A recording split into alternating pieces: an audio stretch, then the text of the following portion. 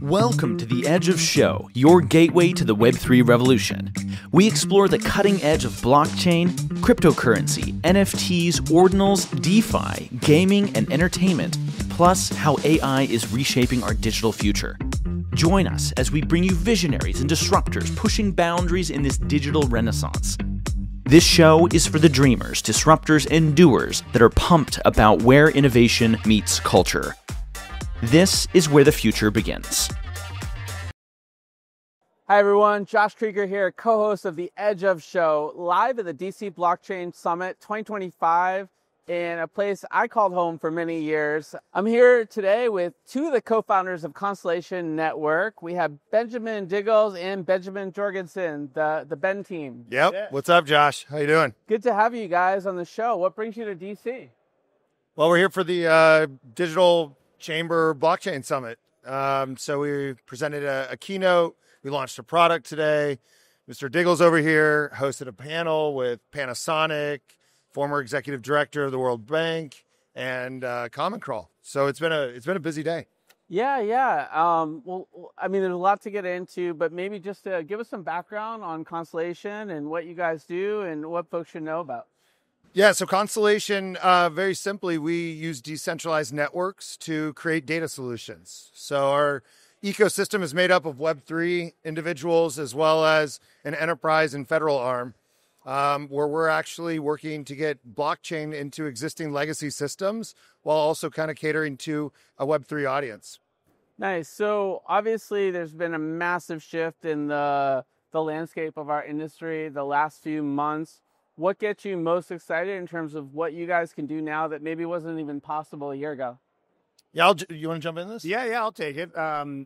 We were here last year. We're a big fan of the Digital Chamber. And, years time ago, it was sort of a somber energy because it felt like there was stagnant movement, right? Right. A lot of folks in crypto do good on the up, bad on the, or better on, or worse on the down, but real bad when it's stagnant is what I always say. And so it was sort of like, let's just all hang out, lick each other's wounds and get drunk together, which was fine, right? But in the last 6 months, we've seen an amazing shift. We've been in this now for going on 8 years, and it's been tough, right?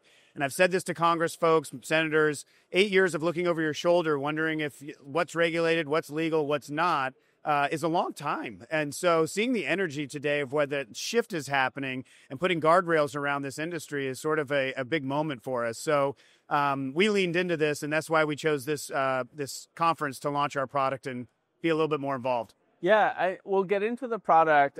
One more question I wanted to ask, though, is what are some of the misunderstandings that folks may have around the possibilities of what the government can do with blockchain, what they are already doing? I think people think, like, in a lot of cases, the government is anti-blockchain, but there's use cases happening today with the government blockchain. Maybe you can speak to that a little bit? Yeah. I mean, it's interesting, right? Because I've often equated the transition to blockchain, much like we've seen the government of the transition to the cloud.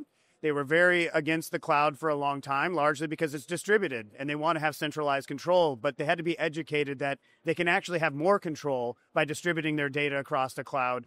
And the same thing's happening with blockchain. It went from, hey, that's expensive, it's hard on the environment, it's not easy to use, to we're sort of curious, to now we're seeing it, we need it ASAP from the local, state, all the way to the federal level, which is an awesome place to be.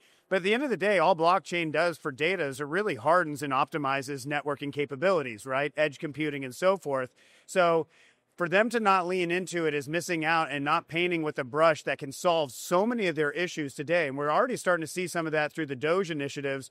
You have Elon, as Ben mentioned in his keynote, is trying to put the entire treasury on a blockchain, right? A lot of people are like, wow, that's amazing because now we have this transparency. But to us, being fanboys of blockchain, are like, it's finally happening. We're finally starting to see that movement take place. And so with the government, it's not just about finance and transparency, but we use it for mission critical, provable guarantees on communications, things that can really cause problems from man-in-the-middle attacks, spoofing attacks. And nobody trusts anybody anymore. And that's why we're seeing the government move to zero trust networks. And we've been right at the forefront this entire time. So it's a very exciting, yet sort of a nerve-wracking moment in society. It's sort of an oxymoron. You talked about zero trust networks because the data is right there on chain. But I think in a lot of ways that transparency is also part of building trust again, right? Rebuilding trust in government rebuilding trust in our industry. Your thoughts on that? Yeah, absolutely. I think that's what we're starting to see. To Benjamin's point, talking about Elon Musk saying, "Hey, we need to put the U.S. Treasury on a blockchain." But he's not necessarily saying like, let's use blockchain digital assets to finance different operations. He's talking more about how do we use a trustless network like Constellation's blockchain to identify where spending is. Making that transparent will kind of illuminate inefficiencies and efficiencies, ultimately reducing costs on the government that can be used to fund innovation and propel us forward into the future. It's pretty exciting. We also do an event in Riyadh where the government is looking at blockchain in interesting ways. I think, we constantly are talking about, the cryptocurrency component of our industry, but there's a whole other world out here of just utilizing blockchain to get things done and, robust systems, more transparency, all the things that you guys are for. So that's really exciting. And there's an announcement today. So talk to us about what has now been shared with the world, and we can talk about. So we actually filed a patent on this. It's a product called digital evidence. And a lot of this is around digital evidence is really around our thesis that we need to stop talking about how to accumulate more data, but instead look at the amount of amassed data that we have today and start verifying, authenticating it, and transforming it into a valuable asset that we can actually use. And so that helped us kind of design this product we call digital evidence, which basically authenticates critical data streams. Most notably working with emergency vehicles, law enforcement vehicles, fire trucks, Panasonic Toughbook. They're actually one of our partners on the deployment of this product, and verifying the raw data and using it for critical operations, such as having admissible data in the courtroom. How do you comb through all this different data that can be used as evidence to reduce legal expenses and provide more accurate reporting on where fire trucks or law enforcement vehicles or any sort of critical data stream actually was when it says it was? That's pretty amazing. And, I don't know if everyone thinks about Panasonic as a partner for something like this. Not everyone realizes the breadth of what Panasonic does with the government. Maybe you can talk about the genesis of that partnership and why you chose Panasonic. Yeah. It's actually interesting because we have a company we acquired about 3 years ago called Door, a sensor device company that Panasonic Ventures was an early investor in. So they had sort of a weird pseudo exit when we acquired it. And that was the beginning of the relationship. We met with their Panasonic Toughbook Connect team about Shook 3 years hands on the way out. Yeah, it was like 3 years ago. We told them what we were planning on doing with it, and it sort of blew their minds when they saw what we expressed with that product. Then we dovetail in our federal, efforts.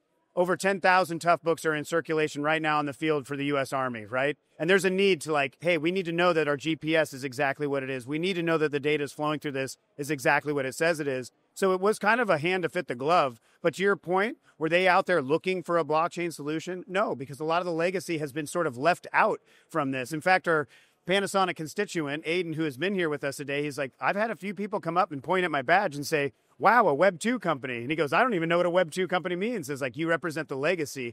This is sort of an echo chamber focused on digital assets, which is fine. But what we're missing out is this key technology affecting a multi-trillion-dollar industry that currently isn't in the game. And Constellation represents a company that is dipping into that industry to bring them into Web 3. I got to tell you guys, this actually hits my heart in different ways. Before I got into blockchain, I did government consulting for 12 years in a former life. I worked on open government work, on geospatial work to sort of open up the visualization of data across different shared services. I did some work with housing and urban development to try to sort of create more of a dialogue with citizens. And if this technology was around back then, maybe I wouldn't have left government consulting. Maybe I wouldn't have this show. But in all seriousness, these are some of the most exciting use cases of our technology that don't ever get talked about. So I, for one, am becoming a fanboy of what you guys are doing as we're having this conversation, because I think it's really exciting. This is what pioneering blockchain technology and innovation are all about. So kudos to you guys for what you've accomplished. Where do we go from here? What is your hope in terms of what you guys can do and what the government can do with blockchain over the next 5 or 10 years? Yeah, I mean, we're at an interesting nexus. We're at the forefront of helping Congress and Senate create standards and policies and legislation around this thing. And that's where we're seeing a lot of thirst from other blockchain ecosystems wanting to come together to join, which I love because I'm all about partnerships, to establish definitions that we can all agree on and feel good about. A lot of people don't know the difference between a meme coin or a stable coin, and that's a dangerous game if you don't understand the definitions, right? No problem. Right? Big problem. And so I'm just really pleased, being a career technologist, to be at the forefront of help shape this and to work with some of my favorite people. You know, Ben and I have been friends now 10 years, and we often say one of our favorite things is we get to work together. And confuse your employees. Right. About which Ben said what. But it's so important to be attached to folks like you that are willing to take the time to understand us and give us a platform to educate people, to show that, like, hey, it's not just about meme coins. There's actually real technology that's going to lift all tides here. And we're here to collaborate with as many people as we possibly can. Ben, I don't know if you have anything you want to add. Yeah, I'll jump in there. You know, after the past 7 years of building Constellation, you know, we've been hit with regulatory hurdles, negative perception of our industry. And what we're seeing right now is really kind of a new starting point. Yes, everybody talks about digital assets because there's a financial component, but as we create a positive spin on this and an evolution with the government, now we can start building out other use cases. We can start to see real adoption take place. Like, I mean, personally, what does that look like to you? I've waited like 7 years to get here. Yeah, I think there's another aspect. What it looks like in the future, we're going to stop talking about the academic angles of feeless structures and why this one network has this feature. Nobody cares. They care about. It's so easy to stand up a network now. It's more about what are you going to do? Yeah. You know, I mean, heck, you come to Constellation, you can build your own network on top of our network, right? Mm-hmm. But it's going to be critical that people start to understand the applications and how to apply it to really see the adoption. And I think we have that momentum and that wave to ride right now. Very exciting. If folks want to learn more about what you guys are up to, where should they go? ConstellationNetwork.io. We actually just relaunched our website. You can find information about digital evidence. You can find out about our token called DAG. Or check us out on Twitter. My handle is at Ben Jorgensen. All right. Easy. That's easy. Yes, that is very easy. Thanks, gents, for this illuminating conversation. Thank you, sir. Congrats on your big announcement today. Thanks, Josh. Appreciate it. Yeah. We've reached the outer limit at the edge of show for today. Thanks for exploring with us. We have room for more adventurers on our starship, so invite your friends and cool strangers to join our journey.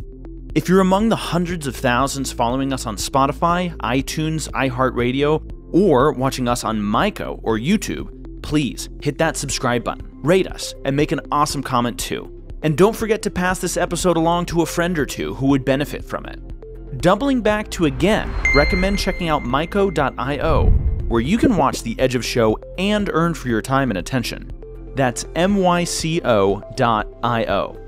Don't forget to visit theedgeofshow.com. The is part of the domain name, where you can learn more about collaborating with us and also subscribe to the Edge of Weekly newsletter for the latest Web3 news, events, and show drops. In addition, connect with us on all major social platforms by searching for The Edge of Show. Join the exciting conversations happening online. Lastly, be sure to tune in next time for more great Web3 and AI content. Until then, keep pushing the boundaries. Thanks again for hanging out with us today. The views and opinions expressed on The Edge of Show reflect solely those views and opinions of the show host and its guests. Please make sure to do your own research. Our show is not financial advice. You understand that you are using any and all information on or through this podcast at your own risk. Whenever making financial decisions, we recommend doing your own research and talking to your accountant for financial advice. From time to time, we may feature sponsored content on the show for which we receive value, and we may share links for which we receive a commission if you make a purchase through one of these links. Refer to our website, www.edgeofnft.com, for our full disclaimer, terms and conditions, and privacy policy.